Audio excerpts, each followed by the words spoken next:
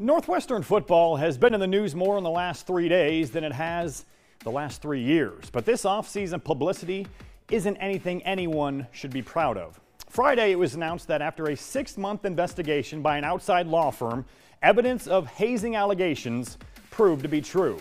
The report also said it did not have sufficient evidence that the coaching staff knew of the hazing, but there was, quote, significant opportunities to discover and report the hazing. In other words, if the coaches wanted to know about it, they could have.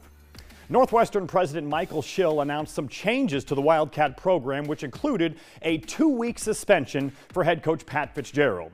The 2 weeks were to be served right now, in early July, when nothing is going on for the football program. We in the business like to call that a Friday news dump. Nothing to see here. Have a good weekend. Well, it got much worse.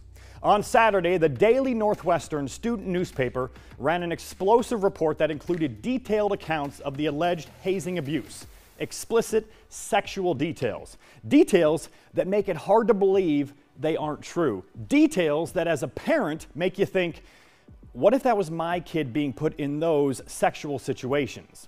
The anonymous players interviewed by the Daily also said they believe Fitzgerald knew of the hazing rituals. The Northwestern team then responded, defended the program, released a statement saying they do not tolerate hazing. The claims are exaggerated and twisted, and that Coach Fitzgerald had no knowledge or involvement in the accusations. The problem with the statement is a thorough investigation was already done, and evidence corroborated the hazing claims from current and former players. And when the team says exaggerated and twisted allegations, to me that means, yeah, something happened, but it wasn't that bad. Not a good look. After 24 hours of public scrutiny, President Schill then backpedaled, saying he erred in weighing the appropriate sanction for Coach Fitzgerald. Schill says he focused too much on what Fitzgerald didn't know rather than what he should have known.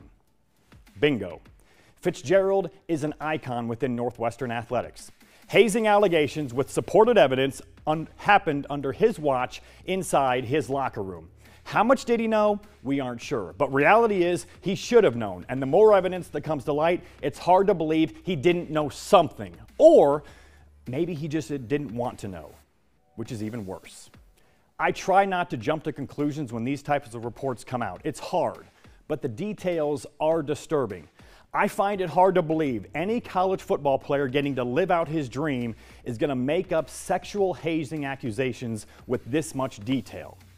Pat Fitzgerald was already on the hot seat for the team's on-the-field performance, just 4-20 the last 2 seasons. Throw in the hazing allegations, and I'll be surprised if Fitzgerald is coaching the Wildcats in the fall. And to be honest, I don't think he should be.